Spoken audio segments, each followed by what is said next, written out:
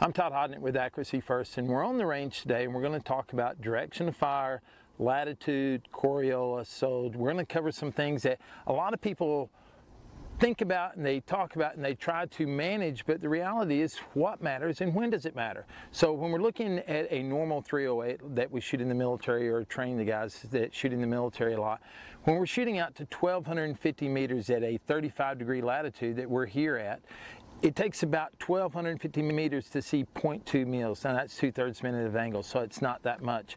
All right, so about 800 meters, it's only 0.1. It's 1/3 of a minute of angle, so it's inside the noise. It's inside the cone of fire of the weapon system anyway.